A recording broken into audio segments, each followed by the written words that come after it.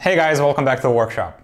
We already covered so many different topics on the Cosplay Electronics series, from soldering tips to how to animate LEDs without any programming to how to diffuse their light and so on. And all of these skills are important, but today's video is slightly different. Today I want to show you how you can control your project's lights, be it a cosplay or a prop, with your phone with zero effort. Pure plug and play.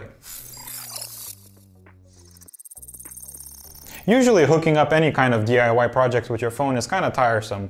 You have to figure out the Arduino part, then there's the Bluetooth chip, custom scripting. Ain't nobody got time for that! That is where this guy comes in.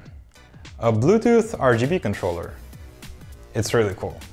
On one side it takes in power, typically from 9 to 12 volts. I'm using a power supply, but obviously batteries work too. On the other end you connect your analog RGB LEDs, not the Neopixel kind this time. It also comes with an app, both for iOS and Android. When supplied with power, the controller announces itself as a Bluetooth device that you can connect to with your phone. You can get the app to do that by scanning the QR code on the label, and it will show up in the list. Now how simple is that? There's a color picker, so you can select any color you want, as well as a few pre-programmed crossfades on animations and other features. You can also adjust the speed and the brightness of the animation, so that's kinda nice. Okay, so what can you do with it, and why even use such a thing? First, the wow factor.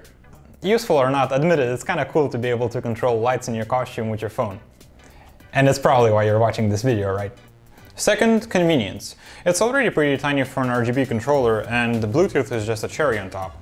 I really see myself using these in a project where you can't fit a full-sized Arduino, for example. Third, animations. Now, they're not as elaborate as animations you would get with Neopixels, but honestly, it's still a nice addition, and I can totally see plenty of people using them as is.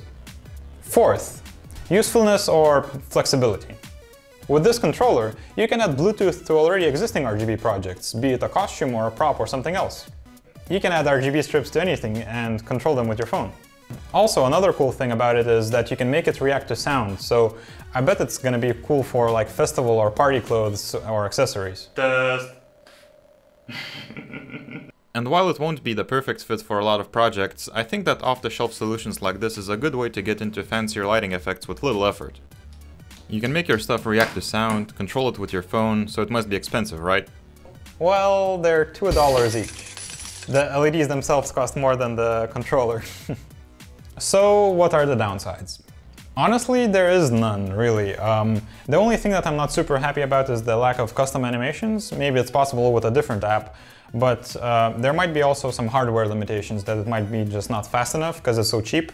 But otherwise, it's good, you know, it works as it should, and how often does that happen? Anyway, if you want to check these out, I left a link down below. I already picked up a bunch of these because I have so many ideas where I could use them. One idea is to use them in a sound reactive backpack, so maybe I'll make a video about that in the future and post it here. I hope you found this video interesting, and show it to a cosplayer friend or a crafty friend of yours that might find it useful. I would really love to see what people come up with and end up lighting up. In any case, thanks for watching, and I'll see you in the next one.